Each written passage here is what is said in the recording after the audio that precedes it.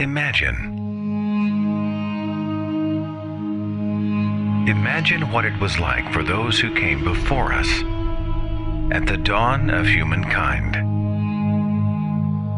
When the earth was flat, the moon and sun were our mother and father, and the stars were just pinholes in the curtain of the sky. When we drew our history with primitive pictures, when we fashioned our shelters inside the cold rock of the landscape, when a long life was 20 years, when everything we saw was a sign, a flash from the sky, meant God was angry. When the earth shook, the spirits were displeased. The floodwaters came, and we begged for forgiveness. The volcano erupted, and we appeased it with sacrifices. We suffered sickness and disease, and we called it a curse. When loved ones perished, and we called it judgment. Everything was beyond our understanding. Mysterious, strange, wondrous, terrifying, unknown.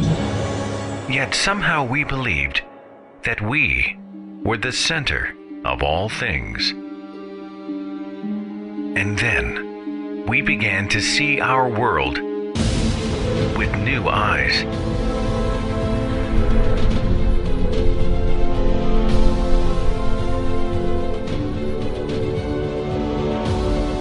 The moon was a place we would one day visit and leave our footprints in the dust. The sun was a brilliant cascade of helium and hydrogen.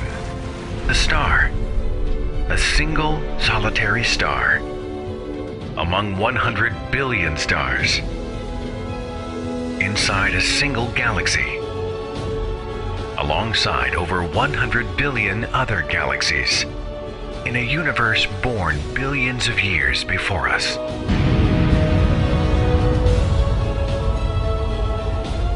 The tempests above us, the fire beneath us, they became explainable, measurable, often foreseeable.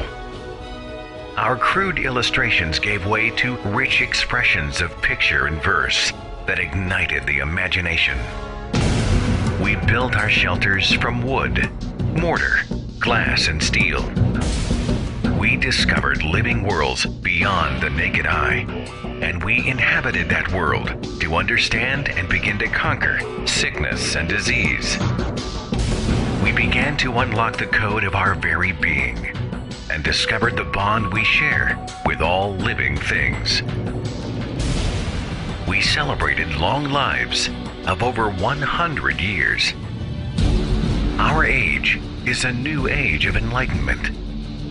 At this very moment, humankind is beginning to grow beyond the childish fears of its infancy, to refuse to be satisfied with unanswered questions, to acknowledge a universe much grander and more wonderful than the superstitions of our ancestors would ever allow, and to understand that even though we occupy a tiny planet inside a vast universe, we are still part of it. We are growing. We are learning. We are achieving. We are evolving.